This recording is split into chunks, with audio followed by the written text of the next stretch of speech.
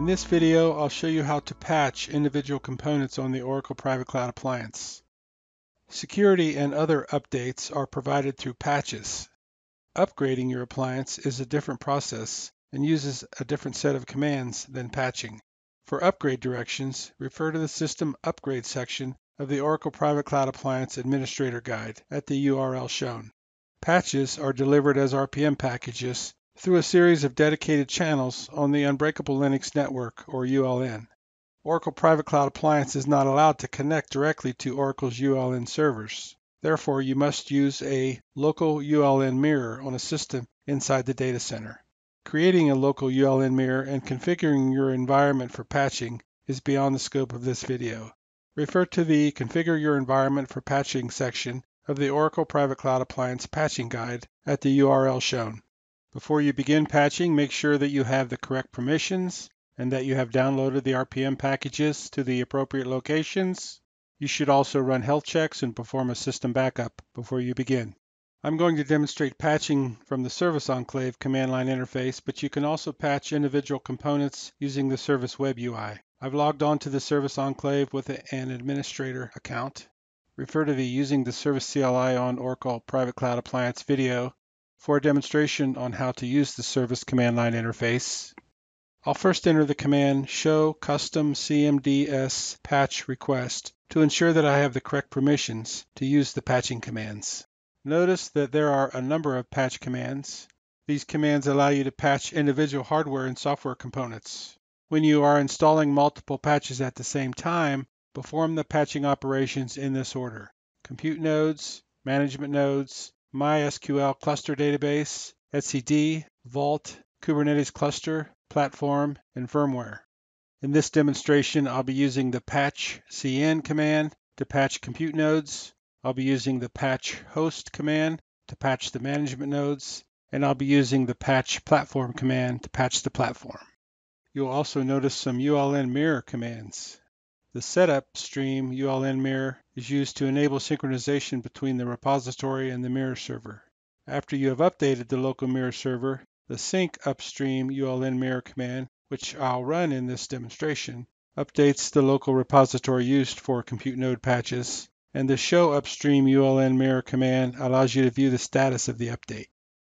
I've switched to an appliance that has been configured for patching, and I'm logged in as the administrator to the Service command line interface.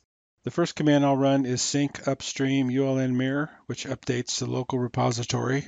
This command is successful. I'm going to patch the compute nodes first. I'll run the command list compute node and see that I have 6 compute nodes in this appliance. Next, I'll run a series of commands to complete the patch procedure for each individual compute node.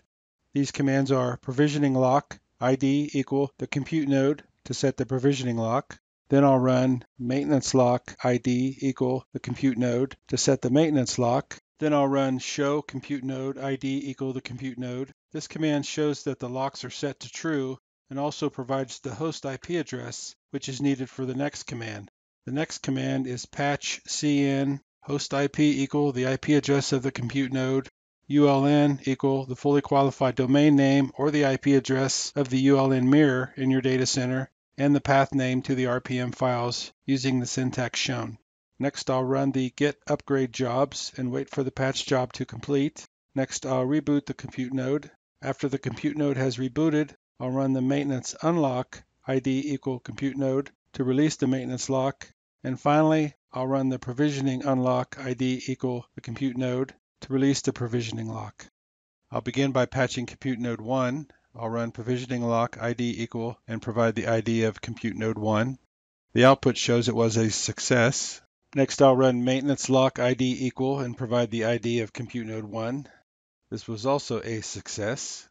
Next, I'll run show compute node ID equal and provide the ID of compute node 1.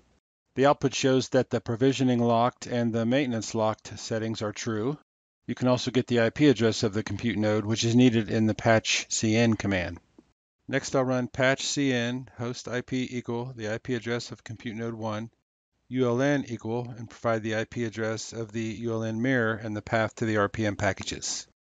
The output shows that the service request has been submitted and provides the job ID and the request ID.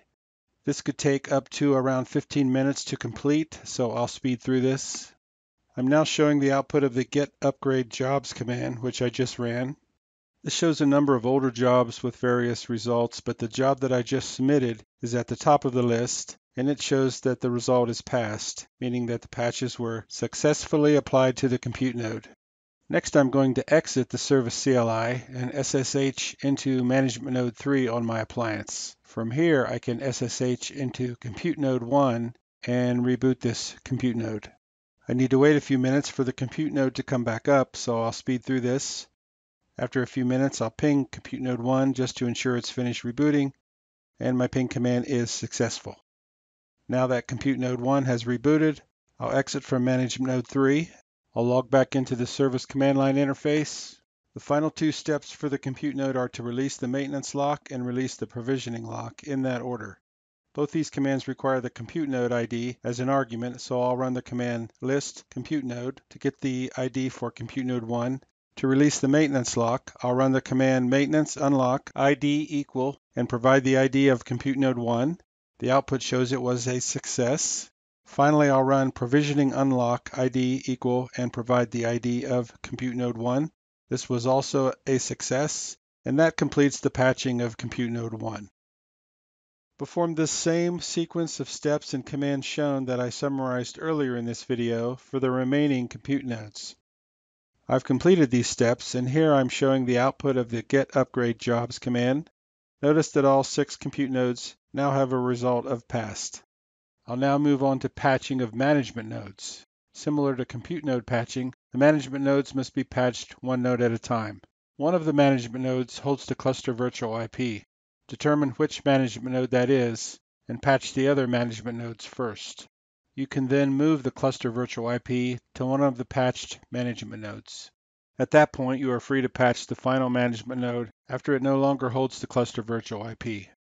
I'll log on to one of the management nodes and check the status of the cluster. From here, I'll run the command pcs status. The output shows that management node 3, or PCA-MN03, currently holds the cluster virtual IP. So I want to patch the other management nodes first, then move the cluster virtual IP to one of these patched management nodes before patching management node 3. I'll log off this node and log back into the Service command line interface. Now I'll run the command patch host IP equal and provide the IP address of management node 1, ULN equal and provide the IP address of the ULN mirror and a path to the RPM packages. I made a typo, which I'll correct and run the command again, and this time it is a success. The output shows the service request has been submitted and provides the job ID and the request ID. I'll run the get upgrade jobs, and we see our management host patch job has a result of none. I'll wait a few minutes and run the command again, and now we see the result is passed. Next, I'm going to exit the Service CLI and SSH into Management Node 3. From here, I can SSH into Management Node 1 and reboot this management node. I need to wait a few minutes for the management node to come back up, so I'll speed through this. After a few minutes, I'll ping Management Node 1 just to ensure it's finished rebooting, and my ping command is successful. Now that Management Node 1 has rebooted, I'll exit from Management Node 3. I won't demonstrate, but next I need to repeat these steps for Management Node 2. From the Service CLI, run the patch host command for Management Node 2. Run the get upgrade jobs command to ensure the patch result is passed. Here I'm showing the output of this command, and the result is passed. Then exit the Service CLI and log into Management Node 2 and reboot it. You next need to move the cluster virtual IP to one of the patched management nodes. Use the PCS resource command as shown. This example moves the virtual IP to Management Node 1. You can then optionally run the PCS status command to ensure the previous command was successful. I'll demonstrate these two commands. I'm logged on to Management Node 3, and I'll run PCS resource move mgmt-rg PCA-MN01. This breaks my connection to Management Node 3. So I'll log into Management Node 1 and run the PCS status command from here. The output shows that Management Node 1, or PCA-MN01, now holds the cluster virtual IP. So I'm now free to patch Management Node 3 to complete patching of all the management nodes. I'm not going to demonstrate, but you just need to run the patch host command from the Service CLI for Management Node 3, run the get upgrade jobs command to ensure the patch result is passed, and exit the Service CLI and log into Management Node 3 and reboot it.